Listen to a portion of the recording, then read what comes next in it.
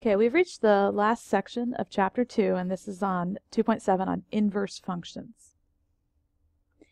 So the idea of an inverse function, functions are related to each other if they're inverses, if they undo each other. So one function may have addition, that means its inverse would have subtraction. There are a lot of opposite inverse relationships. One way that this happens, or one important relationship with functions that are inverses, is that their domain and ranges are swapped. Literally, if you reverse the domain and range for two functions, you'll get their inverses. This new function we get, of course, then is called the inverse. Algebraically, the definition, this is an important definition, we could say if the two functions are f and g, so I'm going to use those to demonstrate. If we did f composition g of x, so the composition we were doing in 2.6, if we did f composition g, and when we simplified it, we got x, and then likewise, if we did g composition f, when we simplify it, we get x, then that tells you the two functions are inverses of each other. It's not enough that they be the same, but they have to both undo each other down to just x. So the domain and range values, like we said, are all swapped for these. And important notation that tells you're dealing with inverses. So if f is the original function, now we may call them f and g, that's okay too, but you may also see this notation. If f is the original function, this inverse notation, it looks like f with a little -1 in the exponent of x, that would be your inverse. So take a look at this example here. If f of x, we've got a table of values, so your x values are in the first row, your y values are in the second row. If those are points on f of x, then points on the inverse, remember the domain and range are swapped. So what do you notice about the points on this table compared to the points on this table? Hopefully you see that the x and y values are all reversed or swapped, and that's an important characteristic of inverse functions. So if you were asked to show that two functions are inverses of each other, we're going to apply that definition and see that it holds up. So we're going to do f composition g of x and g composition f of x and see what happens. So let's start with f composition g of x. So f is the outer function. F is 5x. So remember, we do compositions. Whatever the outer function is, wherever there's an x, I replace it with parentheses. And then what goes inside of those parentheses, that's going to be the inside function, which was g of x, x divided by 5. Those 5's would cancel out and just leave me with x. Try this on your paper. Go the other direction. Try doing g of f of x, so where g is now the outer function, and see what you end up with. So if g is the outer function, g is x divided by 5, I'm going to replace that x with parentheses. So I've got parentheses over 5. Then inside the parentheses is the inside function now, which is f of x, which was 5x. Those 5's would cancel out and just leave you with x. So you notice when we did f composition g and g composition f, they both left us with x. That shows that they're inverses of each other. Try this one. We've got f of x equals 2x cubed minus 1, and g of x equals the cube root of x plus 1 over 2. So I'm going to start with f of g of x. Make sure you see all the pieces here. F is the outer function, so I've got 2 parentheses cubed minus 1. Inside the parentheses, I put g of x, the inner function. Now what happens when you cube a cube root? The radical goes away, and you're just left with what's under the radical. Think algebraically what would happen here. Those 2's will cancel out, and I'm left with x plus 1 in the numerator, minus the 1 that was on the outside. Now the 1's cancel out, and I'm left with x. That's a good sign. F composition g gave me x, but it's got to work in both directions, so let's do g composition f.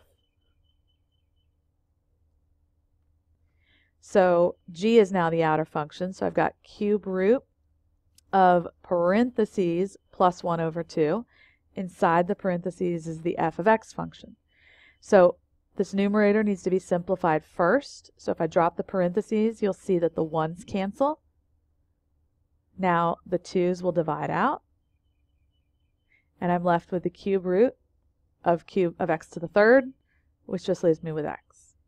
So since f composition g and g composition f both gave you x, that proves that they're inverses of each other. If either one did not give you x, you could stop. It has to work in both directions. So as soon as it doesn't work in one direction, then they're not inverses. But if it says verify, then it should work in both directions.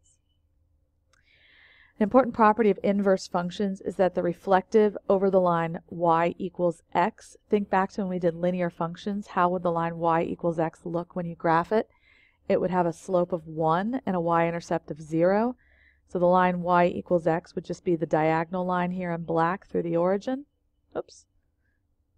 So here's two functions. I didn't give you the names of these functions, but the one in red is an inverse of the one in blue. So if you imagine flipping either one over that black line, they would be a reflection of each other. That's a property of inverses. So you may see some questions in the homework where they give you a graph of two functions and ask you if they're inverses. Here's a graph from a graphing calculator. It's a little hard to tell all the time if they are reflective over that line y equals x. So one good way to test this out is to find points on each graph and see that if you reversed them, flip-flopped the x and the y, would that opposite point or that reciprocal point appear on the other graph? So here's what I mean. Take a look at, let's say, this function right here. Notice that it has a y-intercept at -1. So this contains the point 0, -1. So its inverse function then would need to contain the point -1, 0. Does it? Well, -1, 0 would be over here. So it looks like the other graph contains that point. Try it for something else. Let's say, go back to this first function, this first graph. Let's say we look at the x-intercept. Looks like it's about 1, 0. So that means the the inverse function, reciprocal something else, the inverse function would have to contain the point 0, 1. Does it? And yes, it is. It's right there. So I think it's safe to say that these two functions are inverses. All right, so finding an inverse. So these are important steps. You're going to want to know these steps. If you do a few of them, I think you'll have the steps down. They're not hard to remember, but make sure you know these. Step 1 is to replace f of x with a y. It's always easier to work with it as a y instead of an f of x. Step 2, interchange or swap the x and the y. Step 3, take your new equation and solve for y. And that's going to be your inverse function. Last step is to replace that y with the f inverse notation, f inverse of x. This last line here, it says we can verify it by showing that if we do the composition f of f inverse and f inverse of f, that they both simplify to x. Let's do an example. This isn't as complicated as it sounds. So let's say we want to find the inverse for this function. F of x equals 7x minus 5. So what was step 1? Replace the f of x with a y. Step 2 was to interchange the x and the y. Literally, you're going to swap their positions. So if we have y and x like so, swap them, we get x equals 7y minus 5. Now take your new equation and solve for the y. So I'm going to add 5 to the other side. Divide by 7. That's my inverse function. Last step is to replace the y with the inverse notation. So that y I change to f inverse of x.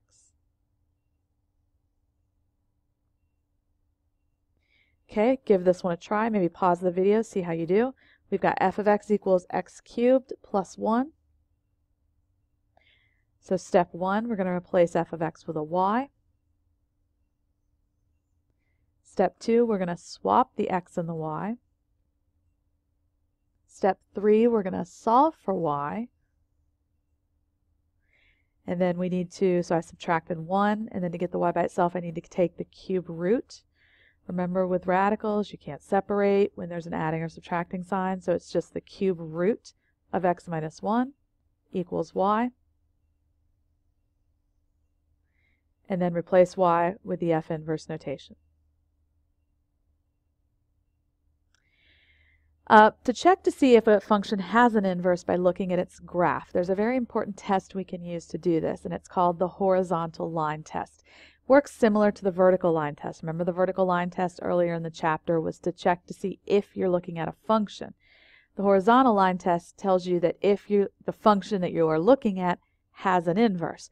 Not all functions have inverse. They have to be what's called one-to-one to have an inverse. And the definition of a one-to-one function is that every output can only correspond to one input. I'm not going to spend a lot of time harping on this definition. You don't have to necessarily know it, although the term one-to-one means that a function has an inverse. You should be familiar with that. But what I want you to remember is that to check these, we can use the horizontal line test. So to see if a function passes this definition, is one-to-one, we're going to use the horizontal line test. So like I said, it works very similar to the vertical line test. If you draw a horizontal line through the graph, if it intersects the graph at more than one point, then it does not have an inverse. Let's take a look. So we've got a function, it's a parabola. Think about if you were to draw a horizontal line somewhere through this graph, anywhere. Would it pass the horizontal line test? And the answer is no, it would not, because the horizontal line would intersect at more than one point. So while this may be a function, it does not have an inverse.